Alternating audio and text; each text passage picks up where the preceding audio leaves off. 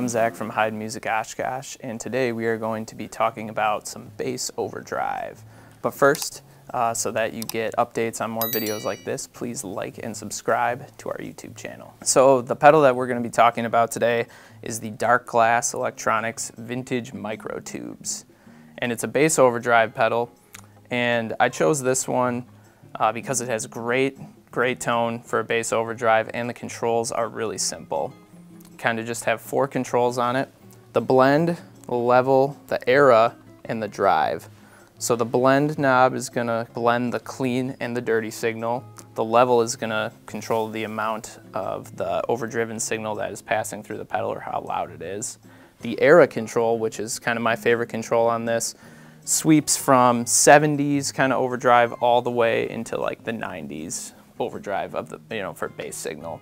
And then the overall drive control as well is down there. A couple other things about this pedal.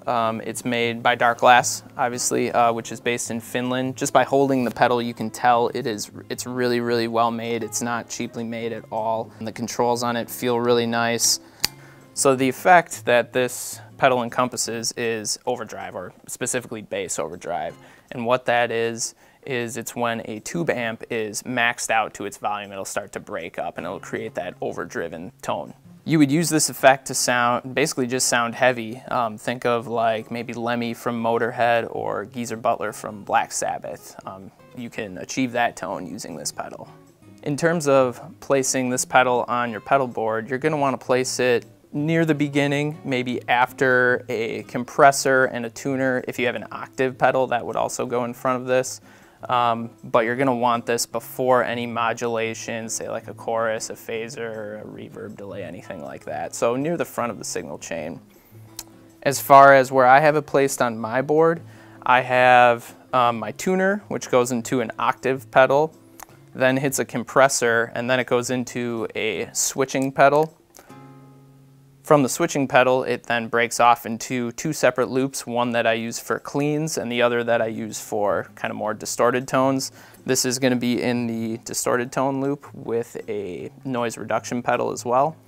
Out of that, it goes into a bass preamp and then out to your amp, or from the DI into a front of house soundboard. So in addition to the pedals on my pedal board, I'm using a Ibanez SR500 for a bass, which is an active bass, and that is going into my Hartke LH1000 amp, and that's just running through a 4x10 cab. So for the purposes of this demo, I am running it through the Darkglass Alpha Omega head, and then just through the 4x10 cab from Darkglass as well.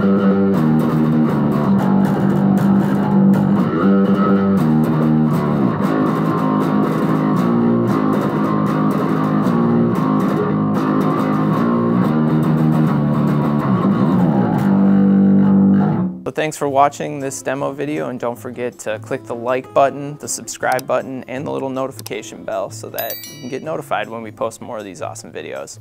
Thanks for watching.